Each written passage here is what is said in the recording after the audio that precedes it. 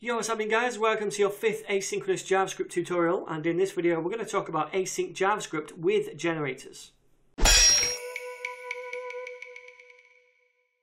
Alright then guys, so generators are a relatively new addition to ES6, that's ECMAScript 6, and they're really cool when it comes to working with asynchronous JavaScript.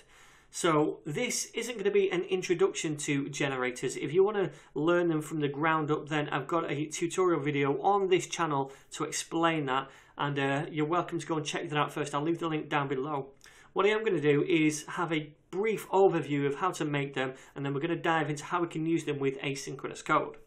So just to recap, how do we make a generator? We make it much like another function. We'll say function, but to specify that this is a generator, we pop a little asterisk right there after the function keyword. Then we give it a name. I'm going to call it gen, and then we set it up much like any other function, except in a nutshell, generators we can pause. They're like pausable functions, right? And we can pause them using the yield keyword. So wherever it finds a yield keyword in the code within this code block right here, it's going to pause that function. So I could say something like this: var x equals yield 10. And what's going to happen when the code in this generator is fired? JavaScript runs from right to left, so it's going to run here, it's going to grab this 10 and it's going to yield it, and it's going to stop the generator right there. It's going to pause it in essence, right?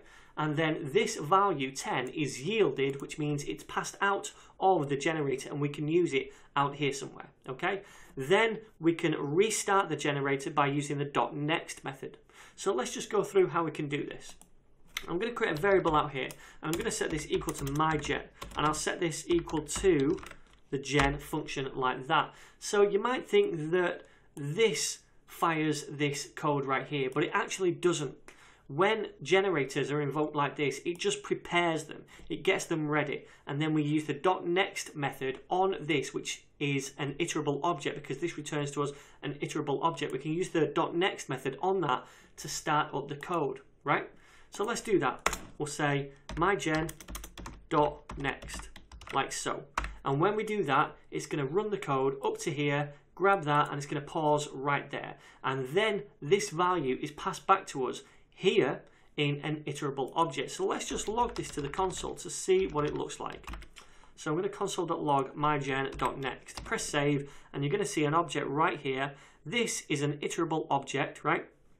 And you can see the value is a property on that, which is passed back to us, which is that 10.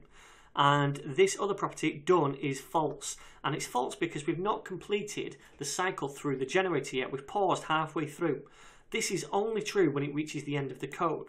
So if I do the exact same thing here, .next again, it's going to carry on to the end of the code, and this time done is true. The second time around, the value is undefined because we're not yielding another value. We're just reaching the end of the code and we're passing nothing back. We passed out the 10 the first time, nothing back the second time. Now, if we want to pass a value back in to the generator, we can do. We just pass it through the parenthesis.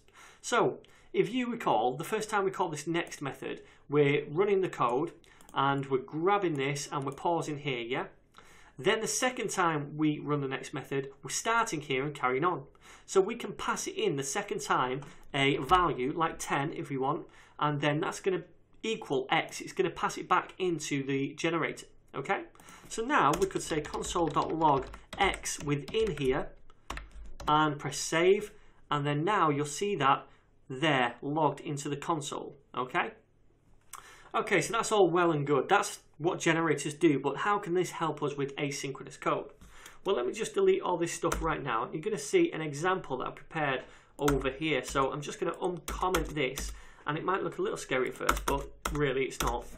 Okay, so we've got our generator right here. You can see the function with the key, with an asterisk. I've not named this generator purely because I'm just passing it as an argument into this gen wrap function right here.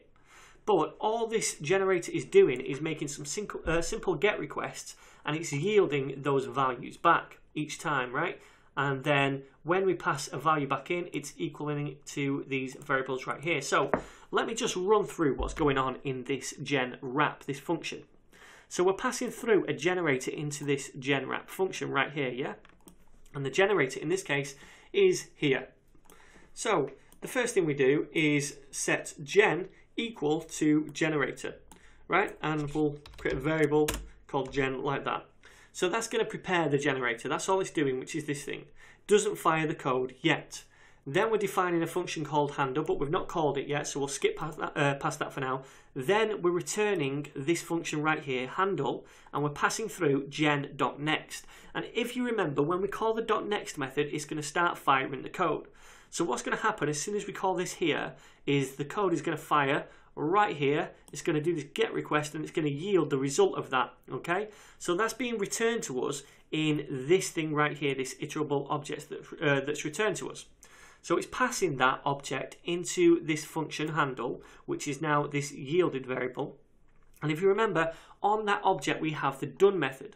So I'm checking here that to make sure that we've not finished the generator. I'm saying for as long as this is not done, then we're going to carry on. Okay, so then I'm going to get the value from that yielded object that's returned to us, and because the value of that object is this thing right here, this return from this request, and that return has the promise interface built into it, then I can say .then. All right, so once that happens and we retrieve data, .then I can fire this callback function, which takes in the data that it retrieves.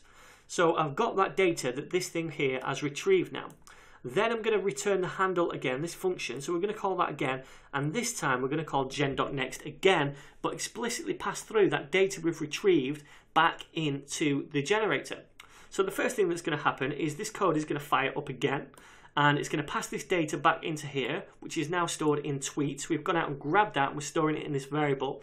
Then we can do something with it. I've just logged it to the console, so I'll show you that in a minute.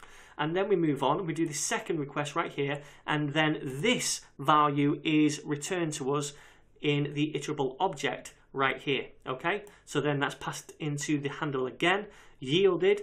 I'm checking that the generator's not done, which isn't. Then we're doing the same thing. We're getting the value of that iterable object. We're saying .then, and we're using a callback function to grab that data and doing exactly the same thing. We're going to store that data in friends. Then it does the same thing for this third one right here, which is videos.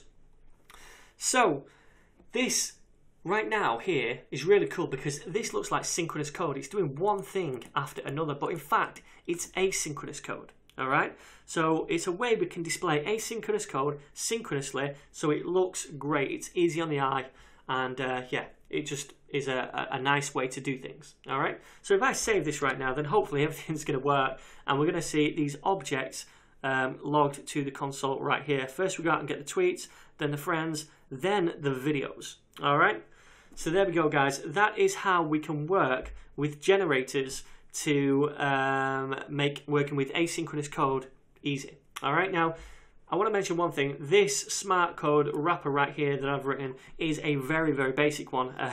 You might not want to do it exactly this way if you're doing something for production, but you get the idea. This is just a simple one to show you kind of the inner workings of how we could do something like this using generators.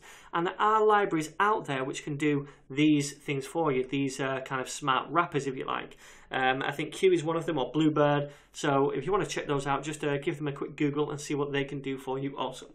But there we go, guys. That's how we use generators with asynchronous code. Any questions? Leave those down below. Otherwise, I'm going to see you in the next tutorial.